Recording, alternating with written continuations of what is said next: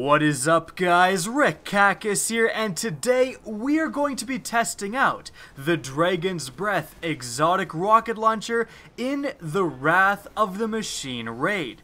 Now, the Dragon's Breath is a pretty interesting exotic. Its exotic perk is called Napalm, and what it does is light everything on fire. Now, moving on, no, I'm just kidding. What it actually does is when you shoot the Dragon's Breath, it's also going to shoot kind of a canister of napalm. This canister, when it detonates, is going to leave a very large area of effect fire that damages any enemies that go through it. Now, the canister does have some unique properties. If you shoot an ad directly, you can actually see the canister bouncing off, and then when it hits the ground, it will detonate and light that area on fire. So you actually want to shoot enemies' feet, especially if you're damaging bosses, rather than the enemies directly. Furthermore, you can actually shoot this weapon and hold the trigger, and then when you let go, the napalm will detonate at that point. Also, really interestingly, the Dragon's Breath has Surplus as one of the perks it spawns with. That means that when you pick up a heavy ammo drop, you can get much more ammunition than normal, up to 4 rockets from a single heavy ammo drop. So, in terms of ammo consumption, the Dragon's Breath is going to be much better on its own with no other factors than most other heavy weapons, just because of that Surplus perk. In fact, I actually made a video yesterday about the ultimate rockets build, combining the Dragon's Breath with a bunch of other gear that increases heavy ammo drops, like the raid gauntlets that increase heavy ammo drops with Fallen. That's a wombo combo, and that's what you're seeing in today's video. So, how bright does the Dragon's Breath burn in the Wrath of the Machine raid? I couldn't help myself. By the way, guys, if you enjoy this video, please remember to help support it by simply liking and especially sharing. Probably should have made that pitch before I made that awful pun, but whatever. Let's start with the very first section of the Wrath of the Machine raid, the first Vosik encounter where you force him to flee. In this encounter, the Dragon's Breath is sadly pretty average. The Dragon's Breath is actually fantastic at dealing with large groups of ads. It can completely lock down an area. But just the way this encounter is built, you don't have a bunch of ads funneling out of spawn points, which is what the Dragon's Breath is best at dealing with. Like, the most you can do is you can plant a perfect Dragon's Breath shot right when the Voltage Eater and the other 2 Shanks are spawning. You absolutely damage the crap out of the Voltage Eater and kill the other Shanks. Like, it's decent there. It's definitely not below average, but it's nothing special. Like, 3 ads at a time, that's nothing a normal rocket launcher can't deal with on its own. Now, for damaging Vosik, it's decent. You get the blast from the rocket, and you also get the napalm, doing a lot more damage than your average rocket launcher. The Dragon's Breath is, of course, because of that napalm, just going to vastly outdamage any normal legendary rocket launcher. But even with that being said, it wasn't doing a phenomenal amount of damage against Vosik, and actually in the next encounter we really get into the specifics of the damage numbers. So in this first outside encounter, I'd say a 5 out of 10. It's perfectly average, it's decent against the ads, decent against damaging Vosik, but it's not above average in this encounter. Moving on, however, we do have more of a chance for the Dragon's Breath to shine with the second Vosik encounter. And let's start off with what I mentioned earlier, crunching the damage numbers. I'm sure you guys are curious to see how much damage this thing actually does. And to test this, I simply utilized the Dragon's Breath against Vosik for 1 damage phase entirely with no other factors. No tether, no weapons of light for me or anything like that. And I was able to achieve, for 1 damage phase, around 214,000 damage. Now that is actually not bad. It's not amazing, but it's not bad. This outpaces something like the Chaos Dogma Raid Scout Rifle. That weapon, due to its triple-double perk, means that you can basically shoot Vosik for the entire damage phase without having to reload. It is definitely considered one of the better weapons to use in the Wrath of the Machine, and it is only doing around 150 to 170 1,000 damage. 170 for like the absolute maximum if you land every single one of your headshots. So the Dragon's Breath is outpacing, you know, again, one of the better weapons in the game for the Wrath of the Machine. However, of course, the Chaos Dogma is a primary and the Dragon's Breath is a heavy, so it's not quite the fair comparison. Let's compare it to what I'm sure you guys are wanting to compare it to, the Gjallarhorn, the other heavy-hitting exotic rocket launcher that people love to use in the Wrath of the Machine. Well, did the same thing with the Gjallarhorn, as much damage as I could do in one damage phase with no other factors, and the Gjallarhorn was able to deal 312,000 damage. So essentially 100,000 damage more than the Dragon's Breath. And there you have it. The Dragon's Breath simply isn't anywhere near as good against damaging bosses as the Gjallarhorn. And therefore, a lot of you are going to say, well, why would I use the Dragon's Breath? And fair point. If your main goal with your heavy is to put damage on bosses, you don't want to use the Dragon's Breath. However, damaging bosses really only encompasses 2.5 if we're counting the opening section, of the different sections of the Wrath of the Machine.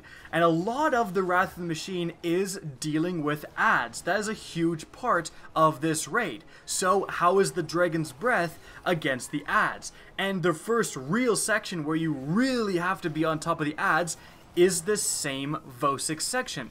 So not that amazing against damaging Vosik, but what about the massive amount of adds that spawn? Well, in that aspect, the Dragon's Breath is absolutely fantastic.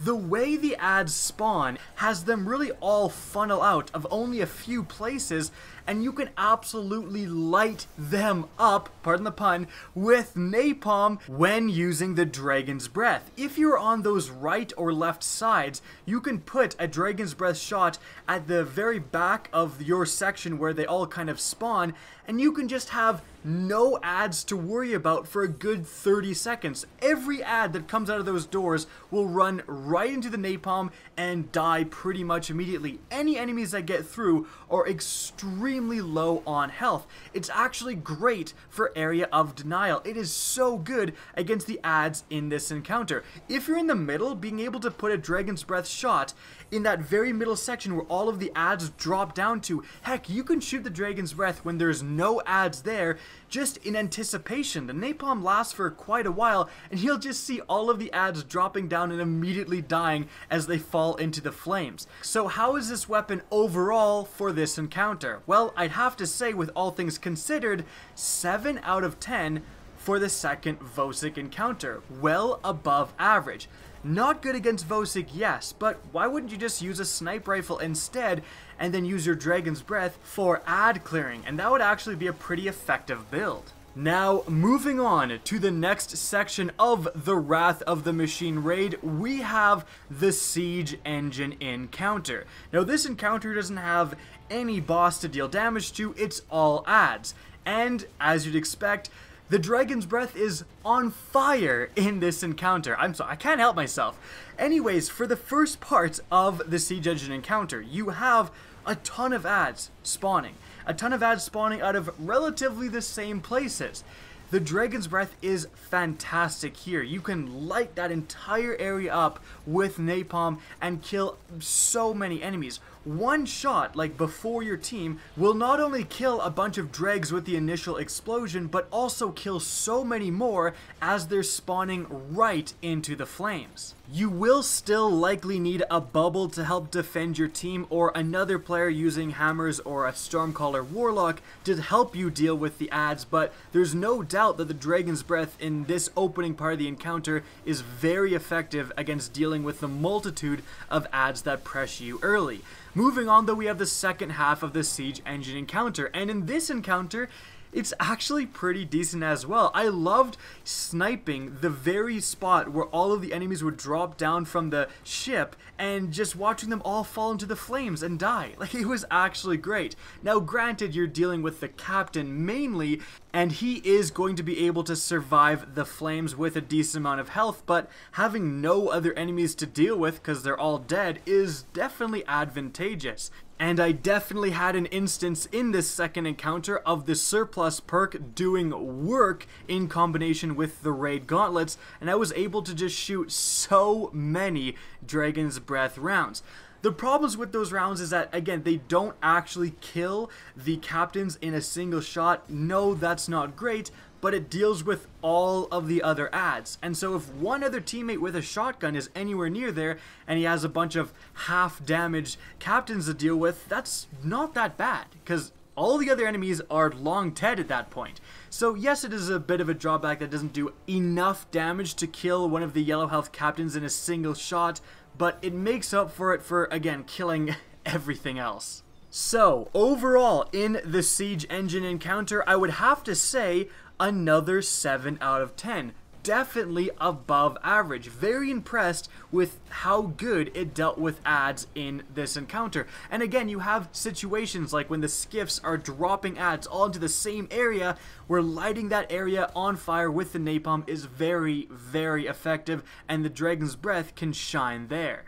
Now let's move on to the next encounter with Aksis Phase 1. Now this encounter is yet again all adds, but they are a little bit more spread apart. You don't have skiffs dropping them all in one area. They come out of a few doors and they come, decently spaced apart. So you don't really have a chance. The Dragon's Breath, is still good. You can still land a great shot and deal with a bunch of adds through the napalm, but it doesn't really have the same opportunity to shine in this very beginning section where you're getting the elemental cannon. And again, the part where you can't kill one of the captains with a single shot isn't that amazing, and especially this captain seems to love to warp out of the napalm right away, so you don't actually do that much damage, so it's not that fantastic in that very beginning section.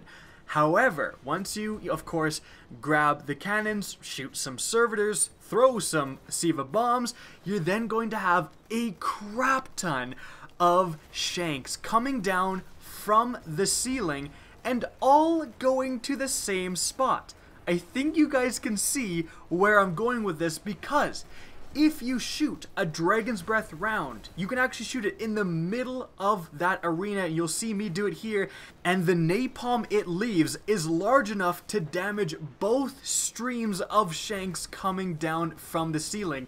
And as you can see here, one shot from the Dragon's Breath and all of the shanks will die. They just fall into the flames and die immediately. How awesome is that? One shot from the Dragon's Breath. 10 plus, like 10 to 15 shanks killed. That is fantastic. And then of course when the napalm goes away, you just shoot again. Like, you can basically kill all of the shanks that fall from the ceiling, all like 50 of them, with a few shots of Dragon's Breath. And the rest of your team doesn't have to do anything. Like, that is some next level Wrath of the Machine raid tactics. I definitely didn't expect this. Like, this is pretty crazy effective. Usually, to deal with the shanks, you're making a fireteam member, shoot a tether up above or down below to slow them down while everyone has to shoot at them. Nope, that's not necessary. Everyone just needs to stand back as you use your Dragon's Breath. So, in this encounter, I've got to say, basically because of that, it's a 7 or an 8 out of 10. Like, that is so awesome that you can deal with that huge, somewhat problematic section of this encounter, and for the rest of the section, it's pretty decent as well. So, as we're moving on to the last encounter of the Wrath of the Machine, Aksis Phase 2, it has to be said that the Dragon's Breath is doing pretty well. I'm sure a lot of you didn't actually expect that. Not so great against bosses, yes, but pretty damn good in a lot of different portions of the Wrath of the Machine raid. Pretty good against the adds in general. And I was really, really interested to see how the Dragon's Breath would do against Aksis, because, of course, one of the very interesting features of Aksis as a boss is that you're able to damage several of his hitboxes at once. That's why the Dark Drinker Void Exotic Sword is so effective. You can do that spitting move, and you can actually hit multiple of his legs, so you have way more damage popping up. And I thought, of course, with the napalm, could you actually do the same thing? If you put the napalm underneath Aksis, could you damage all of his legs at the same time and just like throw your DPS numbers through the roof? Well, it turns out when you shoot Aksis right underneath Aksis with the Dragon's Breath, as you can see here, the damage numbers do nothing. they don't pop up. The Napalm, for whatever reason, for whatever weird way Bungie coded Aksis, I honestly don't know how this is happening, but the Napalm does not damage Aksis at all. Like, you'll see it burning right underneath him, and no damage numbers are popping up. Yes, you get the initial damage numbers from the initial explosion of the rocket. That's going to do a decent amount of damage, but the actual Napalm does nothing.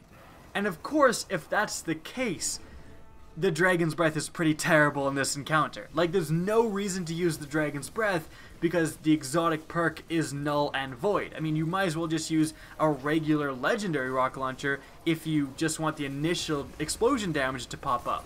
So for this section, I mean, it's okay against the Shanks, I guess, and yeah, you can lock down a whole section, have a bunch of Shanks go into the Napalm, that's all great. But it's so bad against Aksis, I have to say, for this final section, I hate to do it because we were actually going pretty well with the Dragon's Breath, but for this final section, I'd have to say 3 out of 10. It is below average. There's no reason to use the Dragon's Breath in this final Aksis encounter. And in fact, you'll see me realize that and end up switching to just damaging him with the Ex Machina. So I'm not even using the Dragon's Breath for the rest of this hard mode raid. And in case you're wondering, yes, I did try to shoot Aksis in a bunch of different ways, tried to light the fire on him exactly. It doesn't work, the canister just bounces off anyways.